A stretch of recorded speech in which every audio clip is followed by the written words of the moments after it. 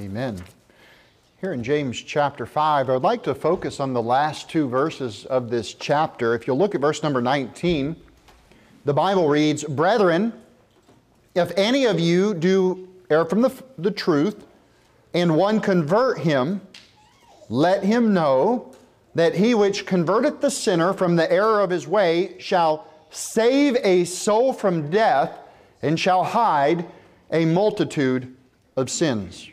This is interesting. He's speaking to brothers and sisters in Christ, and he says, you need to know this, you need to remember this. If you help a fellow brother or sister in Christ that's going astray, away from Christ, toward the world, and you convert them and turn them back around where they get close to God, he says you might save that person from death. This is a hard saying, and it's really about hard preaching. This word convert is used in the Bible about converting somebody for salvation, or those that lest they be converted. So the word convert is used in like converting somebody to become a Christian by having faith in Christ. But here he's using it to say those that are already saved, if a Christian will convert his fellow brother or sister in Christ and convert their mind, to change their mind about living for the world instead of for God, boy, there's a great reward for that. That is honorable in the Lord's eyes. I do believe that converting sinners, one of the most important loving things that you can do is to tell your fellow saints that if they continue in their sin, they're probably going to destroy themselves. I believe it's a blessing when we help brothers and sisters in their spiritual life. We go out of our way to say, hey, look, you're off the path of truth. You're sinning willfully. You're going against God's will for your life, and you know it while you do it because the Holy Spirit is inside of you. And sometimes God wants to use you as a Christian to tell another Christian. We need correction and chastisement from the Lord. He says, convert them. So it's a Christian. They need to be corrected so they can be converted. Now, God uses the Holy Spirit to help us to turn it around. The phrase we often use is to repent of your sins. The problem is the false preachers use that to say, quit sinning to go to heaven. That's not what the Bible says. No, you're saved by faith in Jesus. Then, when the Holy Spirit moves in, and you have the power of the Holy Spirit in your life, you can begin to stop some of the sins in your life that are actually destroying yourself. We need hard preaching. Perhaps you can save someone's life from destruction if you'll preach to them the Bible and warn them exactly what God has said. If you would go to Revelation chapter 3. Go with me to Revelation chapter 3. In Proverbs 9, it says that, he says, rebuke a wise man and he will love thee. Sometimes you come to somebody and you're like, hey man, you're going in the wrong direction. And they're like, whoa, I was going in the wrong direction. Thank you so much. You helped me to stop making a big mistake. I love you. Right? Rebuke a wise man and he will love you. Proverbs 27 says, open rebuke is better than secret love. Sometimes when you're sinning openly, you need to be rebuked openly to get your attention.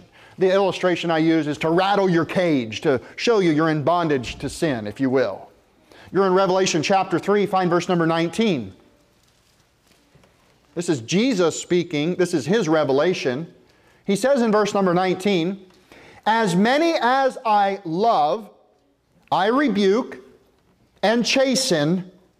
Be zealous, therefore, and repent. Okay, God loves you. You're His child by faith. He's going to rebuke you. That means tell you you're doing wrong. And then chasten you means a correction. He's going to take away your blessing, and it might hurt. And His message to you is be zealous and repent. Get excited about turning back to Jesus, is what it's saying.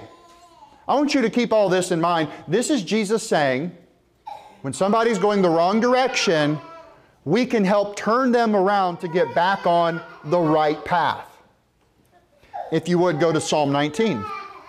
Go to Psalm 19 with me. There's an awesome song directly out of Psalm 19. I've been singing it all morning, but I'll spare you. I won't do it right now. That would be special music, all right. It'd be real close to special education, okay? It might hurt your ears, okay? Psalm 19. I want to encourage everybody this morning and help them to remember Jesus told us, be zealous and repent. Why? Well, sometimes we go in the wrong direction and we need some help. I will personally speak of in my life. There were times in my life where I began to go astray, and a brother or sister in Christ rebuked me, and I said, wait a minute, I've lost my focus. I got to get back on focus and on track for the Lord. Very helpful. I can tell you other times in my life where I was just apathetic and lackadaisical, not really caring about church, not really serving the Lord with my life, and I heard a good sermon, and boy, it was like a swift kick in the britches, and it's like, Lord, forgive me, I repent, I want to get back on fire for you. I need to be under some good Bible preaching. I need to get some Bible reading in my daily schedule. Let him know that he which converteth the sinner from the error of his way shall save a soul from death and shall hide a multitude of sins. It's almost like there's a guy and he's going this way and this is the right way, and he takes that left-handed path turn and he starts to go with the devil. He's listened to the influence and he's becoming worldly. He's sitting down with the unrighteous and he's walking with the unrighteous. And he's about to walk through a door, and behind that door is a whole bucket list of sins. Things that fellow Christians would say, I've done that, and trust me, you don't want to do that. You don't want to make that mistake. You're going to lose power and life and money and reputation. You're going to hurt those that you love if you go that direction. What do they call it when somebody's so given to drugs that you have to just come in and help them and take the control? They call it an intervention, right? I guess you could call this spiritual intervention. Sometimes we need to intervene and stop and grab somebody and shake them and say, what's wrong with you? You're going the wrong way. You're on the wrong path. There's a multitude of sins that you're about to walk into because you've gone off the path of truth. You're in the path of the error. You're making mistake after mistake after mistake. God wants to bless you, and you're walking away from His blessings. You're walking into a multitude of sins, and there's nothing good that comes from that. Curses. In Psalm 19, I want to share this with you. If you will, look at verse number 7. I love this. The law of the Lord is perfect. Perfect for what? Well, everything. God's Word is perfect. Now, we're reading out of James 5 earlier, and I want you to think about this. The book of James was specifically written to believers how to live their life. False prophets will go to James 2 and say you have to do good works to be saved. That's not what he's teaching. If you want God's blessing on your life, Christian, then obey Him and He'll bless you. And at the end of the whole book of James, he wraps it up by saying this one solid truth, that if you convert a sinner, a Christian, by the way, there's two types of sinners, right? There's saved sinners and there's lost sinners. We're saved by faith, and yet you will continue to sin. Well, shall we continue in sin that grace may abound? God forbid. No. Be dead to that sin, give up on that sin, and walk away from that sin. And sometimes we need a friend to tell us. We need to hear preaching. The church ought to be a place where we preach hard against sin. We go out and we preach the gospel, we knock on doors, we talk to strangers, and we tell them that the gift of God is eternal life through Jesus Christ our Lord. Whosoever shall call upon the name of the Lord shall be saved. It's all by faith. You don't have to do any works. Once they take that gift and they're eternally secure forever, well then, God does want them to live right and not be a hypocrite. And when they don't, they're a disobedient child that may get a swat from the Lord. They may get a correction from the Lord. James finishes the book by saying, if you convert a sinner, hey brethren, Christians, if you convert another Christian and you convince them to stop going down the wrong path of sin, there's a huge reward for you, and you're keeping them from ruining their life. There is a sin unto death. We talked about this recently. If you're saved, there are certain sins for you that God would just look down at you and say, no, you're done, I'm bringing you home. The kids have certain liberty in the yard, but when they get out into the street, they're done. Playtime's over, they're going in the house, they're grounded, right? I want you to see this in Psalm 19. He says, the law of the Lord is perfect, converting the soul. That's what we're talking about, is converting a sinner. Converting the soul. The testimony of the Lord is sure, making wise the simple. It is a sure thing. You can trust it. It is everlasting life. He'll never take it away. He says in verse 8, the statutes of the Lord are right, rejoicing the heart.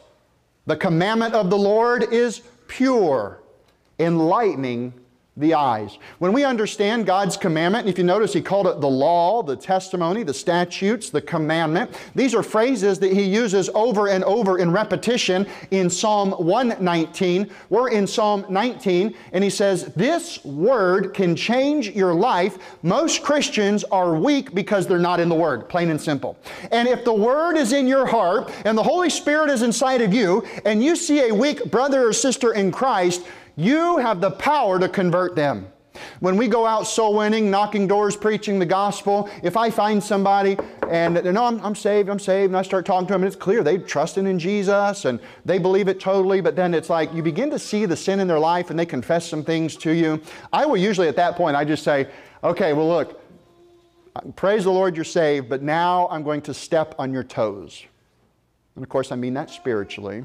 Now I'm going to offend you and hurt your feelings and tell you that you're living in sin and God's not pleased with you and you better get it right or you're going to destroy your life. Forsake not the assembling of yourselves together. There are many Christians that are they're giving in to the world's pleasures, the lust of the eyes. What's on Facebook this morning? What's on TV? And they could care less about serving God or searching after His Word. We as born-again believers have a big responsibility. And it's a huge opportunity for a blessing to convert sinners and save them from their mess of sins that they're heading toward. We need to intervene. Look, he says in Psalm 19, verse 9, he says, the fear of the Lord is clean, enduring forever. The judgments of the Lord are true and righteous altogether. Judgments, that's another word for His Word. You see that also in Psalm 119. Judgments, commandments, statutes, testimonies, law. He's talking about His Word. This has the power to change lives, and we have to get it in here so it'll come out of there and it can make a difference in other people. Verse 10, he says, more to be desired are they than gold. Now wait a minute. Your study time, your personal time with God in the Bible is more valuable than a pound of gold. If I put a pound of gold and a Bible up here and I gave you a choice, well, we know what the flesh would want. Man, you know what you can do with a pound of gold? You know how much that stuff goes for per ounce? Man, that's a lot of money. That's a car sitting right there, right? You could buy a cow. But well, $2,000 an ounce. You can get a bunch of cows. Bunch of cows with that. I want you to understand, God's trying to tell us this is clean, it's pure, it's righteous, it's enlightening. This is enlightening. The world is going after woke. He wants you to awake to righteousness and sin not. This will enlighten your eyes. This will give you true understanding. The problem is we don't get alone with Him in it and search for Him. He says, more to be desired are they than gold, yea, than much fine gold, sweeter also than honey and the honeycomb. Moreover, by them, that's the word, is thy servant warned. And this is what we need. Sometimes we need a warning. Hey, buddy, you're moving in the wrong direction. God sees what you're doing. You know He doesn't like it. If you don't change, He'll destroy you. He says, moreover, by them is thy servant warned, and in keeping of them there is great reward.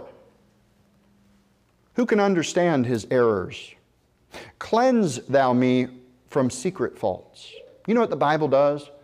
Sometimes you think you're doing pretty good, and then you get in it and you're like, oh, I've been kind of failing on that. I've been full of pride or bitterness or unforgiving, or maybe I've been gossiping, or I've been holding a grudge. Maybe there's things that I wouldn't have counted as a sin. It's kind of like, well, I'm not doing all the big stuff, but there's still things that God's working on you about, and we see it in the Word. And it says, cleanse me from secret faults. That's saying, God, if there's sin in my life and I don't know about it, I'm sorry, and help me to see it so I can get clean. He says in verse 13, keep back thy servant also from presumptuous sins. We talked about a sin unto death previously. A presumptuous sin is to know exactly what it is and to walk right into it. It's not a secret fault. This is not ignorance.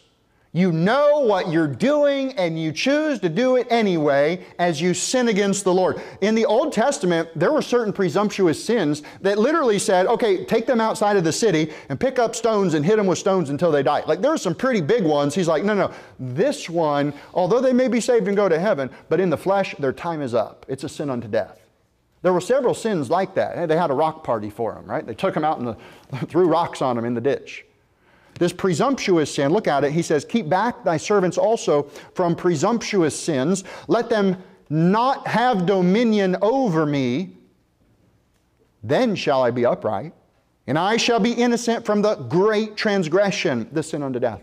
Lord, don't let sin rule in my life so much that I continue to sin against you and grieve your Holy Spirit, and I ignore you and my conscience, and then finally judgment comes. Lord, help me to not let sin have dominion over me. Do you see it? Look at verse 14. Let the words of my mouth and the meditation of my heart be acceptable in thy sight, O Lord, my strength and my Redeemer. He's calling on the Lord and he's saying, hey God, you know what I say and you know what I think, and you've forgiven me, but I keep sinning against you. And I need your help, I need your strength, I need your power.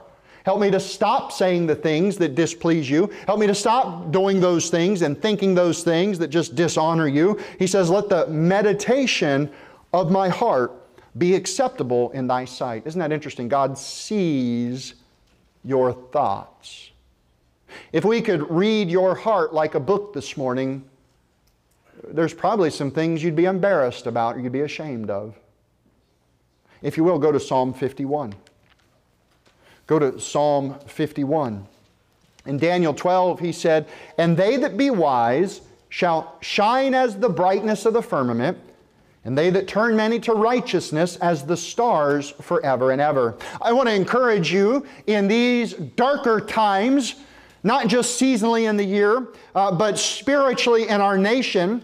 Now is the time for you to take a stand on righteousness and the Word of God. Now is the time for you to do a spiritual intervention and tell your brother or sister in Christ, listen, you're going the wrong direction. You're not living for God. You're living for the TV schedule. You're living for soccer and sports and careers and houses and all these other things. And one day you're going to stand before God and you're going to realize it means absolutely nothing and you're going to regret it. You're going down a path where you're living for yourself and you could care less what God wants. And if you don't change, He will correct you. It's very important that as Christians we preach this. And here's the thing, guys. We have to do it in love. I'm not asking you to be a jerk. We show mercy as God does, and we do it out of compassion as the Lord does. But didn't He say, as many as I love, I chasten. As many as I love, I rebuke. As many as I love, I rebuke and chasten. Be zealous, therefore, and repent. Boy, that's how the Lord would talk to you personally, one-on-one. How do you as a Christian do it? Do you do it out of love? Are you warning people what the Bible says? And with a smile, just tell them, don't you know that's not what the Bible says? Hey, don't you know better? God expects more out of us. Psalm 51, verse number 6. Behold, thou desirest truth in the inward parts. He's talking about your heart and your mind. God wants you to be true in who you really are. Desire truth in the inward parts, and in the hidden parts thou shalt make me to know wisdom. Purge me with hyssop, and I shall be clean. Wash me, and I shall be whiter than snow. The hyssop in the Bible, today if you go to the apothecary, they'll call it Mediterranean oregano. It is an amazing herb. God told them to use it in a particular fashion. When somebody had died, they would clean out the tent, the house, with hyssop and ashes oil. I mean, there's all the purging elements that were necessary. He gave us a physical picture of a cleansing agent. I've heard somebody say that, boy, if you have to go into the sewer, they'll use oregano because it's a disinfectant. What is it? Antimicrobial, antifungal, antibacterial, anti-carcinogenic. It's all sorts of amazing characteristics. It's an herb that God did. And He says, listen, I'm talking spiritually, but I want you to know all the things that they use this for physically. I want you to think about the Word and what it can do for you spiritually. That perfect law of liberty, the Word of God. How it can give you true freedom when you submit to it. Look, He says in verse 7, purge me with hyssop and I shall be clean. Wash me and I shall be whiter than snow. Make me to hear joy and gladness, that the bones which thou hast broken may rejoice. He was corrected by the Lord pretty heavy. You guys know what I'm talking about. This was David. Verse 9, hide thy face from my sins and blot out all mine iniquities. We have the power of prayer to God. Lord, I'm confessing it. I was wrong. I know you've already paid for it in eternity, but I'm asking you to forgive me now. And I want to turn from it now. I want to be zealous and repent. I want to get back on the correct path so I don't spend out my days just living for sin. Look what he says in verse 10. Create in me a clean heart, O God, and renew a right spirit within me. This is like a spiritual reboot.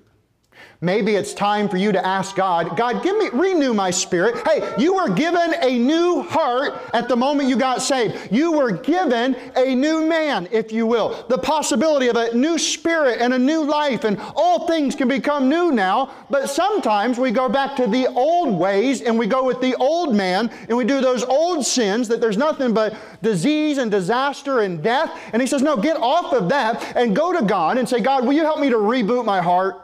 Will you help me to recalibrate my heart? Will you renew my spirit and help me to have the kind of spirit that you want me to have? He says, create in me a clean heart, O God, and renew a right spirit within me. Cast me not away from thy presence, and take not thy Holy Spirit from me. Now, the Old Covenant, there's only two ways to be saved. There was the Old Testament covenant where you believed that Jesus would come, the Lamb of God. And then Jesus came, and there's the New Covenant. You believe that Jesus has come, that He was the Lamb of God. But with the New Covenant, we get the indwelling of the Holy Spirit. Jesus told us about it in John 14, 15, 16, that the Spirit of truth will be in us. He'll never leave us nor forsake us. He says, I will dwell with you. We'll make our dwelling with you. So God is in us through His Spirit, and He'll never leave us. But we grieve Him. Now back then, this is David talking about what he saw with King Saul, how King Saul rejected God and rebelled against Him, and it said that the Lord allowed an evil spirit to come into Saul's life. And he was prophesying of an evil spirit, and he was throwing spears at people, trying to kill those that he loved. David said, God, oh, don't do that to me. Oh, Lord, I love you. I'm sorry. Give me a clean heart. I've sinned against you. Please forgive me and give me another chance. Help me to get things right. Help me to see things your way. I don't want to be cold to the Holy Spirit. I want to be filled with the Holy Spirit. Verse 12, he says, restore unto me the joy of thy salvation, and uphold me with thy free spirit. Salvation is free and it lasts forever. And David was saved at this moment that he was caught being an adulterer and a murderer. And he says, he didn't say restore salvation, he can't lose it. He said restore the joy that can come with salvation. Oh Lord, would you help me to have a joyful heart? Would you give me a clean spirit and mind? Would you help me to reset my mind? He says, uphold me with thy free spirit. Boy, freedom only comes from the Lord. I'm very thankful for the freedom that we have in Christ. He's given us forgiveness, but now He's also given us power through the Holy Spirit. And He has a plan. He wants us to live for Him. And then He's going to give us everything we need to do it, and sometimes we choose to go off the path. And if you convert someone and get them back on the path, there's a great reward for you, and you're preventing them from destroying their life. What a blessing. He says in verse 13, then will I teach transgressors thy ways, and sinners shall be converted unto thee. Notice what David is saying. Now, Lord, I've really messed up. I did something so horrible and I need your forgiveness. Thank you for your forgiveness. Now would you help me to change my mind and change my life and change my thinking and change my direction? And now I'm going to tell others, don't go down that path.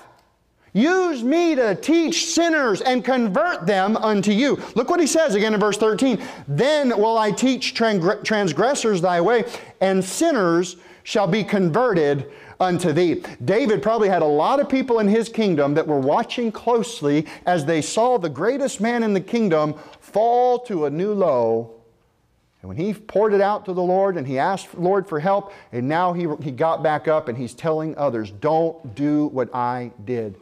Don't do what you're doing. You'll destroy yourself. If you would, go to Ephesians chapter 4. Go to Ephesians chapter 4 in the New Testament. I really believe that God's will is sometimes He wants you to warn somebody that the problems in their life, it's because God's curse is on their life because they're sinning against Him. They've given up on Him. They're going in a new direction. They're going in the wrong direction, and God wants you to stand up and tell them the truth. He says, brethren, if you err from the truth, if you err from the truth, you go away from truth toward error. You've left the truth. You're off the path of truth. You're on the path of lies. You're lying to yourself that it's fun, that it's going to be okay, that God won't judge you for it. You're lying to yourself that all these people are your friends. Many people go down this path looking for acceptance from the wrong people. They've left the path of truth. He says, get them back on the path. Convert them to get back on that right path. He says, you're in Ephesians 4, find verse number 17. This I say therefore, and testify in the Lord, that ye henceforth walk not as other Gentiles walk in the vanity of their mind. He says, don't walk like the rest of the world. They're puffed up in their mind. Verse 18, having the understanding darkened. Did you know that there are Christians on the wrong path right now, and they don't understand? They've lost wisdom. It's in Hebrews, it talks about, it's like you need to be taught the first principles all over again. You know how to use the Bible like a sword, and it's a big old steak. There's some deep stuff in there, but now you're like a baby that can only handle the milk because you're not obeying. He says, having the understanding darkened, being alienated from the life of God. Remember, that's what David said, don't alienate me. Oh Lord, I want to be close to you. Being alienated from the life of God through the ignorance that is in them because of the blindness of their heart. When you turn a blind eye to sin and you do it again and you justify sin, and then you give in a little bit and you get a little closer to it and you say, well, it's not that bad, and you keep going closer and closer down the wrong path. I mean, it's like you're driving, you know what I'm talking about, and you start hitting those bumps in the middle, those little lights, boom, boom, boom, boom, boom, boom, boom, boom. And there's traffic coming at you and you're like, well, it's not that bad, I'm just in the middle, boom, boom, boom, boom, boom. Convert someone and turn them back in the right direction. Have a spiritual intervention because you love them. Verse 19, who being past feeling, have given themselves over to lasciviousness. You know what he's saying? Natural feelings. Celebrating when somebody celebrates, and weeping when they weep, and caring for people, and wanting to see them to thrive in God. Natural, good, godly feelings. He says they're past that. They don't feel anything. What do they feel? Selfishness. He says, who being past feeling have given themselves over unto lasciviousness, to work all uncleanness with greediness. That is the party lifestyle. That is greedily getting whatever makes you feel good, taking from other people and being okay with it. You don't care. You're in it for you. Verse 20, he warns you. Here's the warning. He says, but ye have not so learned Christ, if so be that ye have heard Him and have been taught by Him, as the truth is in Jesus. He says, you learn something different. As a Christian, that path is not for you. You stay away from that path and that lifestyle. Yeah, but that's my family. We've just always been that way. No, I don't believe that. I've heard people say to me, oh, you're Irish. Well, the Irish are drinkers, you know. And I'm like, not me, buddy. I don't want to be involved in that. I'm not going to claim some territorial sin the devil has over, oh, I'm Irish, I guess I have to be a drunk and an alcoholic and destroy my family and destroy my liver and my body. No, no, no, no. Don't give the devil that stronghold in your life. Rather, you rebuke someone, you convert them to get back on the right path. He says, you have not so learned Christ. If so be that ye have heard Him. Verse 21, look at it. He says, if so be that ye have heard Him and have been taught by Him, as the truth is in Jesus, that ye put off. Put off. I want you to see these next couple statements and we'll be done. Put off, put on, and put away. Put off, put on, and put away. Look what he says. Verse 22, that ye put off concerning the former conversation of the old man, which is corrupt according to the deceitful lust. He's talking about your flesh. This is the old man, what you can see. You cannot see the new man, but you can see the fruit and the works of the new man. And, you see the Holy Spirit working in my life. All I see of you is the old person because that's the flesh. It's dead, it's deceitful, and full of lust. Do you understand what he's saying here? The conversation in the Bible, this language, we use it as like I was talking with somebody. The word originally is used and has a deeper meaning of your walk and your talk. Your conversation is more like what people say about you, where they see you going, how they see you treat other people, what excites you, what makes you angry, the things that you talk about. So the conversation is your walk and your talk. Do you only get excited for football, but not church?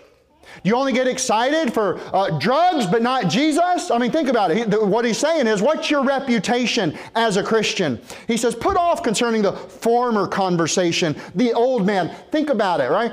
Take off that old jacket, that garment of filthy rags, and give it to the Lord. Take it off and begin to change. He says in verse 23, and be renewed in the spirit of your mind. There it is again. Be renewed. Get a reset. Get a new spirit. Clean your heart.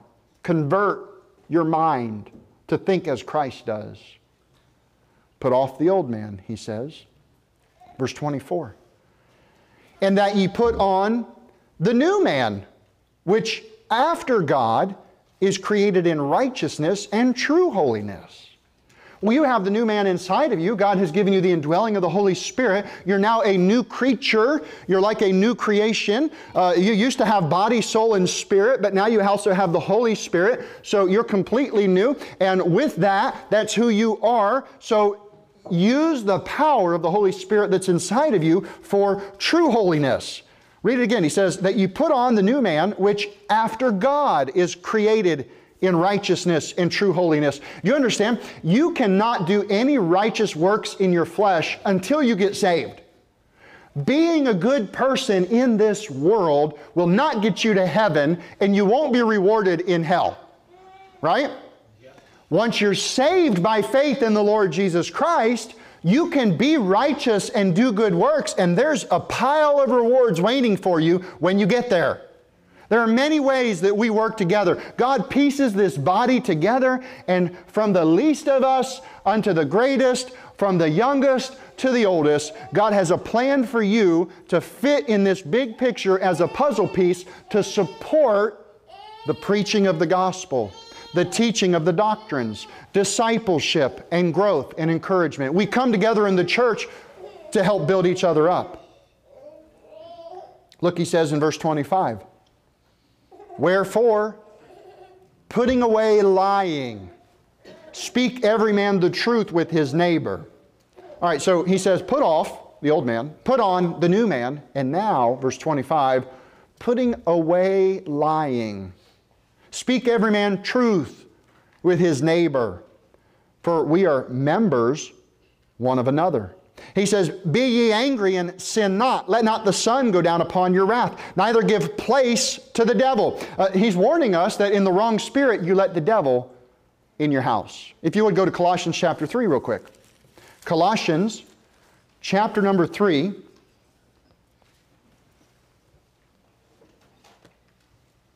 And if you would look at verse number 8, it tells us the same concept. But now ye also, Colossians 3:8, but now ye also put off all these: anger, wrath, malice, blasphemy, filthy communication out of your mouth. Lie not to one another, seeing that ye have put off the old man and have put on the new man, which is renewed in knowledge after the image of Him that created him. We're supposed to be renewed in the image of Christ and begin to look like Christ. And most Christians miss this. They just sit down, they go back to watching TV. They get apathetic and they give up on the Christian life. Back up to verse number 5 real quick. Verse number 5. Mortify therefore your members. Now, what does mortify mean? Put to death. What is mortify? Is that a Spanish word? Isn't there a Spanish word that's similar? What is that word? Morir, to die. To die. Mortify, put to death. He says this old man, this old way, that wrong path, he says you need to die to that. A dead man doesn't care if there's a party next door. He says put it to death. He said just die to that lifestyle. He says mortify therefore your members which are upon the earth. Fornication, uncleanness, inordinate affection, evil concupiscence, and covetousness, which is an idolatry. He says, for which things' sake the wrath of God cometh on the children of disobedience, in the which ye also walked sometime when ye lived in them. He said, listen, that's your old life. You need to die to the old life. Instead, he says, put on the new man. Verse 10, and have put on the new man, which is renewed in knowledge after the image of Him that hath created him. Now look at verse 16. This is important. Let the word of Christ dwell in you richly in all wisdom, teaching and admonishing one another in psalms and hymns and spiritual songs, singing with grace in your hearts to the Lord. You know, one of the biggest things a Christian can do, especially a new Christian, is let the word of Christ dwell in them richly. One of the greatest things you can do is sing the Bible and sing some of these spiritual songs that we're singing that honor the Lord and talk about His forgiveness and talk about His coming and talk about His love that He has for us. Listen, if it wasn't for the love of Christ, we'd all be in trouble. If we got what we deserved, we'd all go to hell. And now that we're saved, He wants us, literally, remember He said, to convert a sinner. Convert your fellow brother or sister in Christ. And you know, this is not a popular topic because I'm asking you to kind of provoke others to serve God with the rest of their life.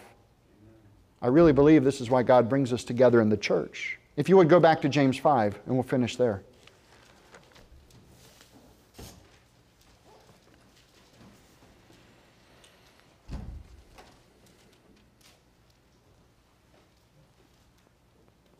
Look at verse number 10, please. Take, my brethren, the prophets who have spoken in the name of the Lord. When he says the prophets, you know who he's talking about? These guys. He says, listen to what they have to say to you. They have a word for you from the Lord. He says, take the prophets who have spoken in the name of the Lord for an example of suffering, affliction, and patience. Behold, we count them happy which endure. Ye have heard of the patience of Job, and have seen the end of the Lord, that the Lord is very pitiful and of tender mercy. God will have pity on us when we don't deserve it. God will give us mercy when we don't deserve it. He says, go and listen to them and learn from them, that God wants to draw you to live for Him. And now again, look at verse number 19. Brethren, if any of you do err from the truth, and one convert him, let him know that he which converteth the sinner from the error of his way shall save a soul from death and shall hide a multitude of sins. Last Sunday I preached about a friend of mine that passed many years ago. He was clearly on the wrong path.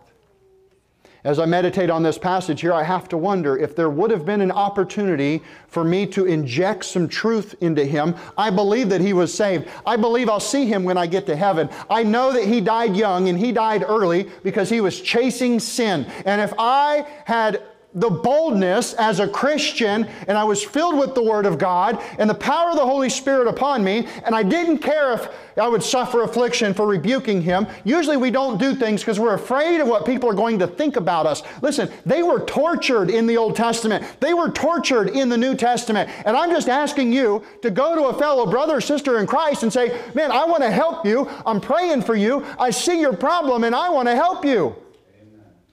Get back on the path of truth.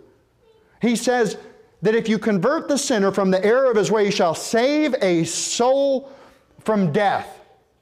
You know you can literally save somebody's life if you preach the truth of the Bible to them.